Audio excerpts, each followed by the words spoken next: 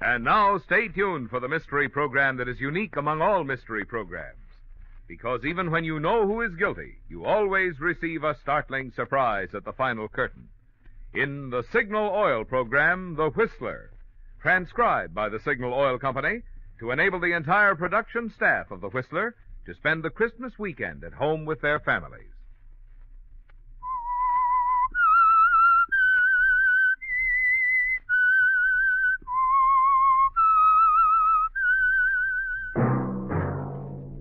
Signal, the famous Go Farther gasoline, invite you to sit back and enjoy another strange story by The Whistler.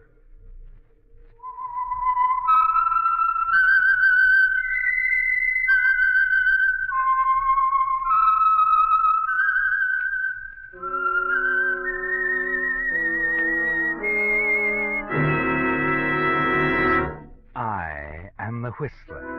And I know many things, for I walk by night. I know many strange tales, hidden in the hearts of men and women who have stepped into the shadows. Yes, I know the nameless terrors of which they dare not speak.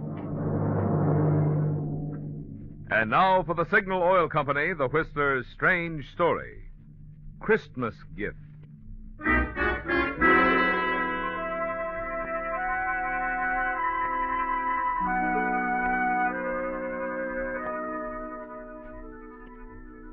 Christmas was only a few hours away, and Mary Winston couldn't help but marvel that its spirit could reach down and touch a cheap nightclub like Pete's Cantina on the outskirts of Panama City. Sitting alone at a table, she gazed at her tawdry surroundings. And then from the bar at the far end of the club came the strains of a Christmas melody, a melody which brought back memories of happier Christmas Eves. Yes, the Christmas spirit is undying, isn't it, Mary? You watch the strolling soloist, Sailor Reynolds, nod as he comes closer and passes your table. It's been 3 months now since you were hired as a singing hostess at Pete's Cantina. 3 months that you've been billed as Candy Porter with no one, not even the proprietor, knowing your real identity, Mary Winston. At long last, as Candy Porter, you seem to be safely away from your past.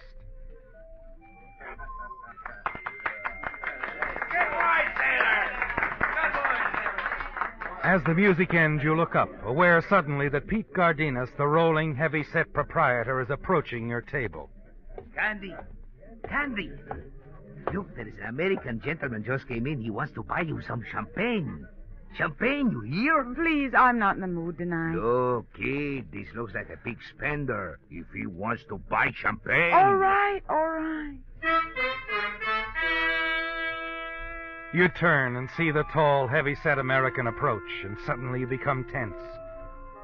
After a year of running away, you've learned to spot his kind in a moment, haven't you, Mary? You're certain he's a detective. And now you have to fight to remain calm as he approaches.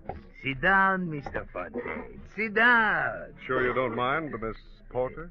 Of course not. Thanks. In that case, I will. I'll go get the champagne. I keep him on ice. 11 years old, too. Cigarette, Mr. Fontaine? No, thanks. You don't mind if I do? Oh, no, of course not. Oh, here. Light? Thanks. Well, this is very unusual for me, spending the Christmas season so far away from home. Mm-hmm. How come? Business. Important business. Couldn't it wait? No. This business means a lot to the people I work for. Here she is, the bubble water. From Marseille, 13 years old. You said 11. That was from Le Havre. This is even better. Now I put him back in the ice. If you want some more, just call Pete. I've got more just like him. Well, I guess it's a few hours early to say Merry Christmas, Miss Porter. So I guess I'd better just say good luck, huh? Thanks.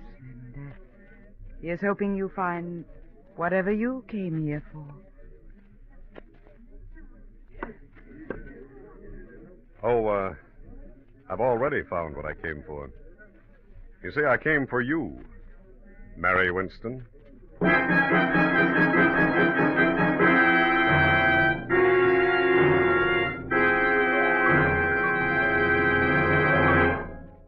friends, to all of you who have opened your homes to the Whistler, not only throughout the year, but even tonight on this last busy weekend before Christmas, Signal Oil Company has asked me to express their sincere appreciation for this privilege and pleasure. And we of the cast want to add our thank you, too. During the 9 consecutive years that the Whistler has been broadcast by Signal Oil Company, many of us have celebrated Christmas with many of you a number of times. And believe me, we're mighty proud that you consider us a part of your entertainment family.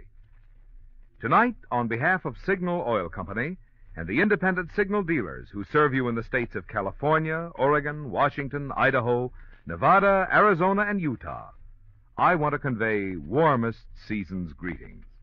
May the many blessings of living in these United States of America enrich your holiday season and the new year.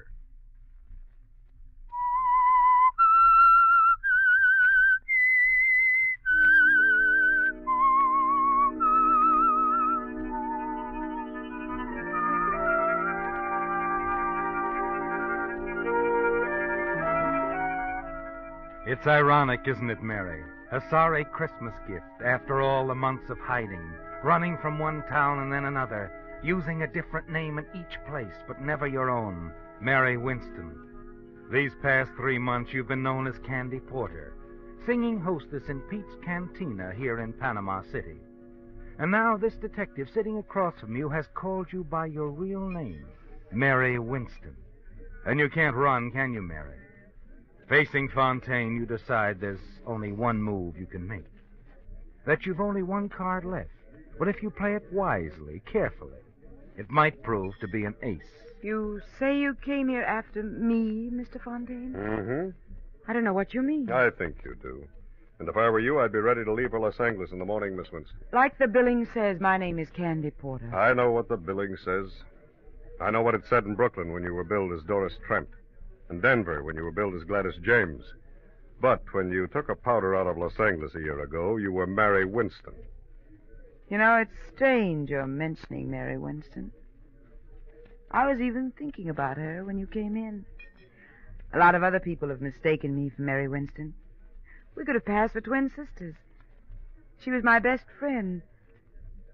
I could tell you a lot about her if you feel like listening. Sure. I'll listen. Go ahead and talk if it'll make you feel any better. We can't get away until tomorrow morning anyway. The more you tell now, the less you'll have to tell later. Thanks. You see, Mr. Fontaine, Mary Winston was just a good kid who got a bad break. She was in love with a swell guy, but scared to death of a hoodlum. It's an unusual story, Mr. Fontaine.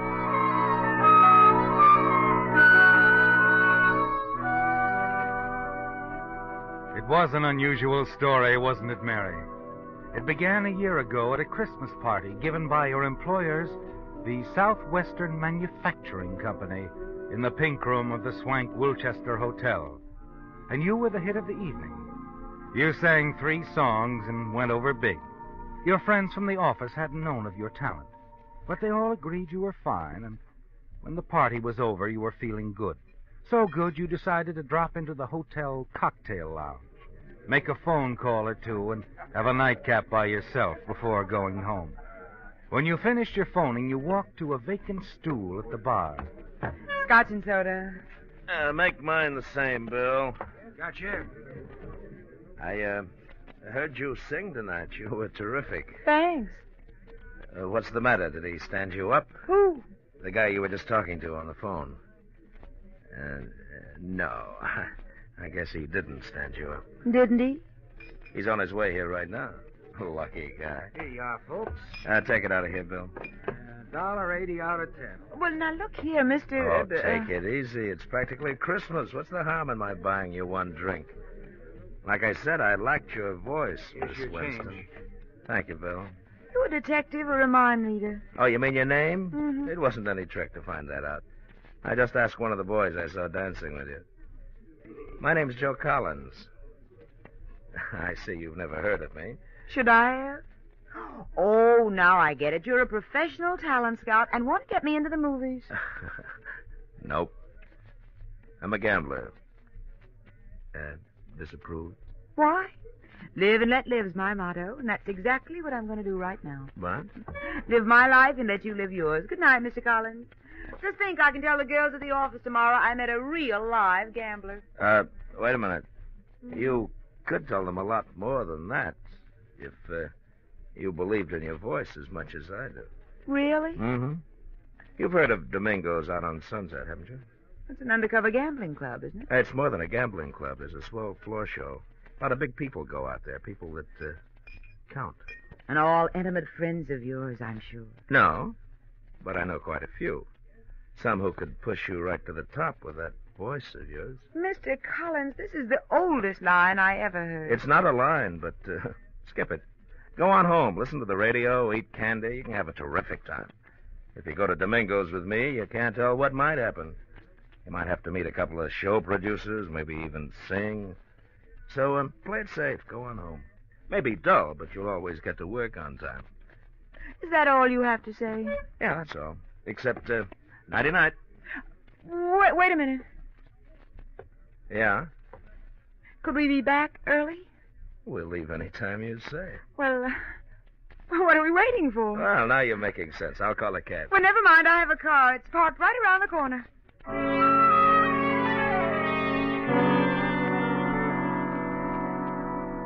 Joe Collins used just the right approach, didn't he, Mary? You realized you were being a fool. But as the hours passed, you told yourself your fears were groundless. Joe treated you with perfect courtesy, introduced you to several people, including the producer of the floor show. You even sang a number which was well received. Later, you watched the gambling for a while and then proceeded to the Silver Room to enjoy the second floor show. Afterwards, you had supper in the main dining room and watched the guests dancing. Joe. And then suddenly, you've had enough. Joe, do you mind if we leave now? I said we'd leave any time you said. What hit you, the music? I guess that's it. Another guy? Another guy. My fiancé, Dr. Frank Wilson. What happened to, Dr. Wilson? He's in Korea. Marines? No, Army doctor. It was his car we drove out here in. Oh, that's too bad. We could have had a lot of fun. Well, shall we go? Please.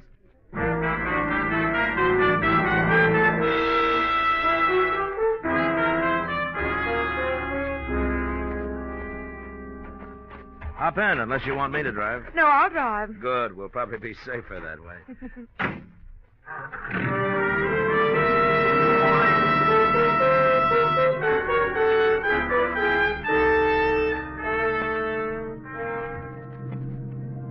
As you drove toward your little apartment on Clinton Avenue, you were glad your reckless little adventure was nearing its end.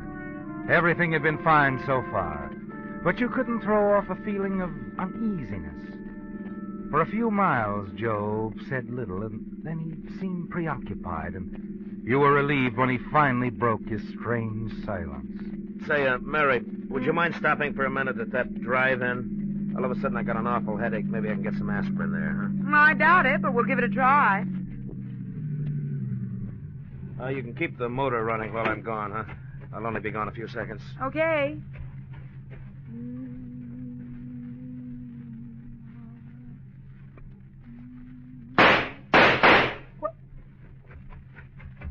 Joe! Get going. Joe, you shot him! I said get going fast. There's a gun in your ribs, baby. You just saw what happened to one guy that crossed me.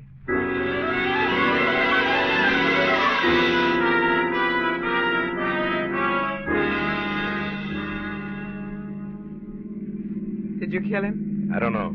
You... Oh, why was I such a fool? Turn right at the next corner. A car's been tailing us for the last 5 minutes. I'm glad. I hope it's a prowl car. It'll save me the trouble of phoning the police. I said turn. Yeah, he didn't turn, baby. You know, you shouldn't have said what you did about phoning the cops. Nobody but me and you knows about that drive-in job. You just better pull over and park. We got a couple of things to talk over.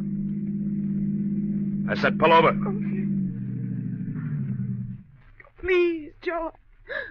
Joe, don't kill me. I know you can do it easy, but I'll never tell about tonight. That's the way you feel now. An hour from now, you'll feel different. Oh, no, I won't. On my word of honor. I'll make a deal with you, Joe. I'll trade you my silence for my life. I swear I won't talk about it ever. You sound like you really mean that. Oh, I do mean it, Joe. I swear it. I swear it. You swear it, huh? Yes, Joe. I swear it. Well, I'm not being very smart, but I'm going to take a chance. You drove the getaway car, so I guess that makes us partners anyway. Yeah. You know, partner, we ought to have a lot of fun together. Now, how about dropping me off at my place, huh? Tell me where to go. Live about 6 blocks from here. Just turn to the right at the next.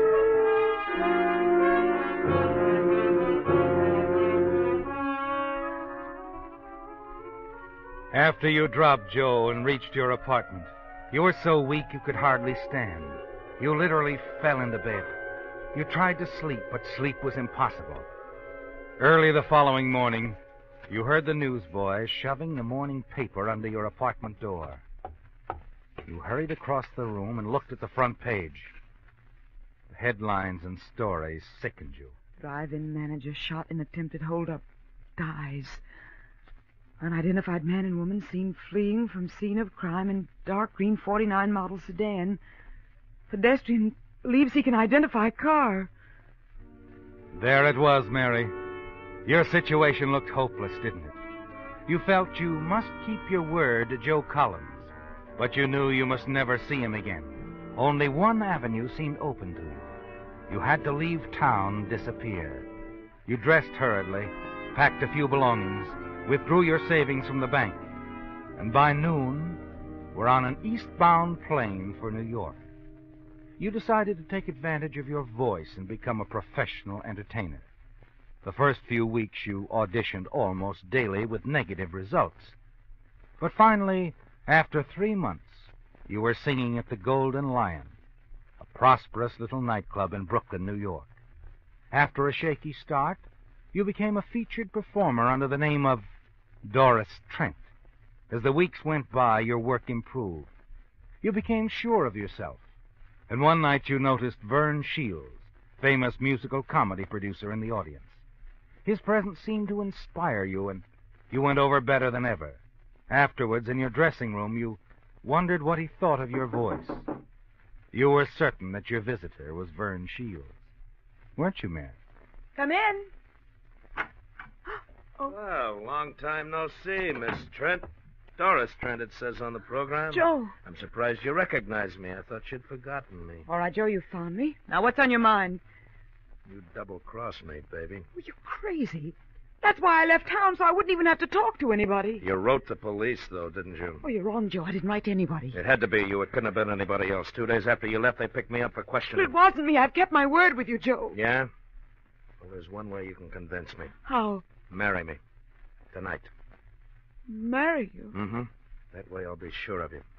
Wives can't testify against their husbands. Besides, I'll know what you're doing all the time. Look, Joe, I got to do my show. Let's talk this over in the morning. Tonight. We're going up to Connecticut. But go ahead and do your show. Only if you've got any ideas about calling the cops, don't forget you drove the getaway car. And in case anything happens to me, there's a written confession in my pocket telling exactly how you helped me pull the job. How we used your boyfriend's car. How you kept the motor running waiting for me. You've thought of everything, haven't you? Everything, so don't try anything. Now go ahead and do your show. I'll wait for you here. You started down the hallway, turned toward the powder room off stage. Suddenly you realized what a fool you'd been. But you made up your mind not to keep on being a fool, didn't you, Mary? Not with that wall telephone just 5 steps ahead of you. Operator, get me police headquarters and hurry. Better hang up quick, baby. I mean, quick. I had a hunch you'd try to double-cross me. Now I know for sure who wrote that note to the cops. I didn't, Joe. Honest, I didn't. You just tried to call him, didn't you? All of a sudden, I've lost interest in getting married. We're just going to take a little ride. Now, come on, baby. No, Joe, I'm not moving a foot.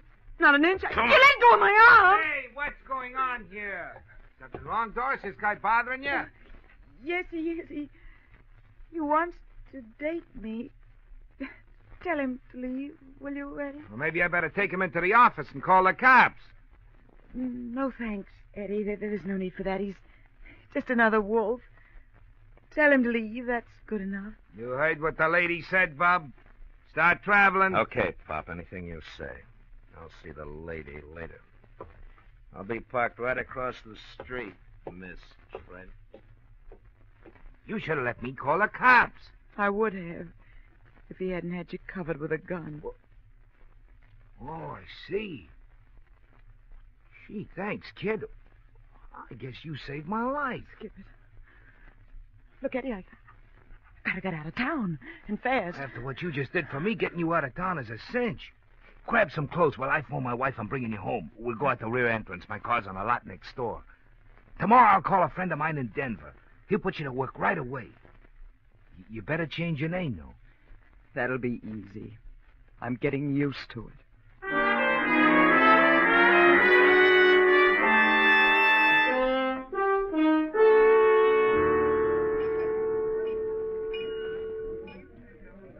So, Mr. Fontaine, that's where I met Mary Winston. In Denver at the Hi-Hat Club, billed as Gladys James. She was there for quite a while, room with me. Then she left just like that one night, when a waiter told her some guy wanted to interview her for a magazine. She figured it was Joe Collins again. That's the last I ever saw of her. That's the end of the story? That's the end. And Mary Winston told you all this? Well, we were close friends. I'll say you were. You don't believe me, do you? If you were in my position, would you believe a story like that? No, I don't suppose I would.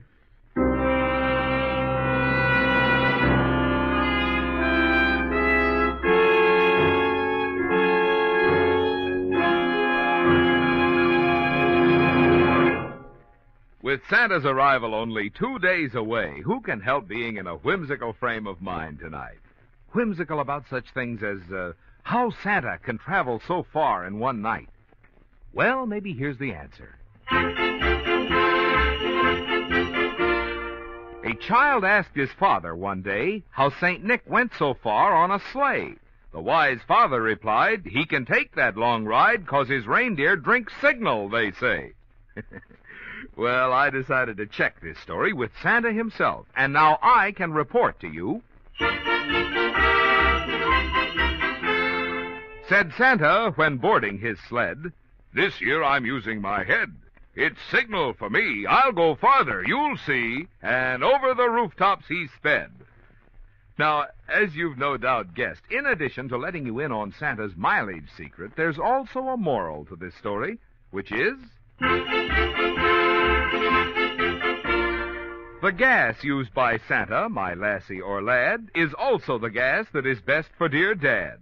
With Signal, Dad's car will not only go far, but give top performance, the best to be had.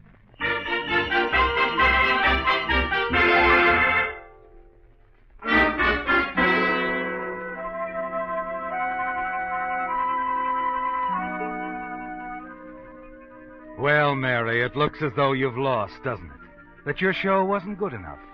The man across the table, the detective you're certain has come to take you back to Los Angeles, to stand trial for a murder you had nothing to do with, doesn't believe you. You're certain, too, that the jury in Los Angeles won't believe you, not after you're running away.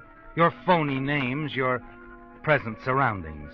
You're sure Joe Collins has been captured, that the authorities have read his confession, that he's trumped your last card, ruined forever your hopes of eventual reunion with the man you still love, Dr. Frank Wilson. Yes, Mary, it looks as though you've lost, but you're going to play the game through to the end anyhow. White Christmas. If Sailor Reynolds knew what that song did to you, the memories it brings back, he'd play something else, wouldn't he, Mary? As Fontaine gazes into space and drums his fingers silently on the table, you watch him closely, await his next words. How long did you say you'd been here? I didn't say, but I got here about 3 months ago. You like it here? No. That's what I figured. Look, Miss... Cigarette, Mr. Fontaine? Yeah, thanks. Light? Mm-hmm.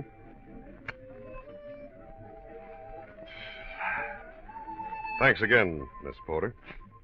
Did you say Porter? That's what you said your name was, didn't you? That's what the billing says, too, isn't it?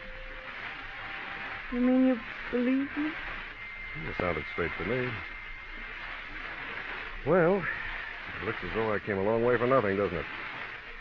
Still, I'm kind of glad I came. I always figured that confession they found on Joe Collins' body was a phony. Joe Collins?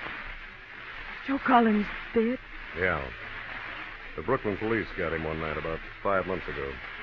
A woman called the police from a little nightclub, the Golden Lion Club. She hung up before they answered the phone, but the Brooklyn boys decided to investigate anyway. One of them spotted Collins in the car parked across the street. He got trigger happy, and that was that. Joe Collins. Finished. Right. Well, Miss Porter, if you ever run into Mary Winston... I'll tell her all about the Christmas gift I got from a swell detective named Fontaine. No, I'm just a private detective, Miss Porter. But the police gave me the tip that you... Mary Winston might be working here. Oh, then they knew A man named Wilson hired me for the case. A Dr. Frank Wilson. Frank? Mm-hmm. Yeah, he's out of the Army now. Still very much in love with Mary Winston. Doesn't care where she's been. Just wants her to come back and marry him. He must be quite a guy. Yeah, he's okay. Now, incidentally, do you think you'll ever see Miss Winston again? Yes, I do. Well, do you think she might come back to Los Angeles sometime and clear things up with the police? Make the doctor happy? I'm sure she will. Someday. You see, a girl like Mary gets to feel a little soiled after working around in joints like this. She'll probably want to spend a year or so in cleaner surroundings. Maybe out in the desert. Sort of freshening up before going home. Seeing anyone she cared about. Yeah. From what you said, I expect she would. Well, I might as well be getting along. Merry Christmas, Miss Porter. Happy New Year.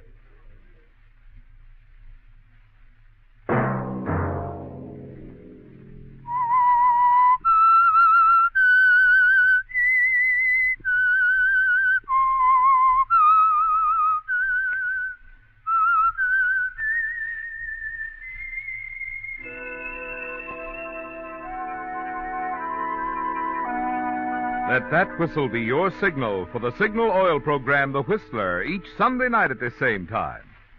Signal Oil Company has asked me to remind you, there's an easy way we can all help to make this holiday season happier for ourselves and others. Drive at sensible speeds, be courteous, and obey traffic regulations. It may save a life, possibly your own.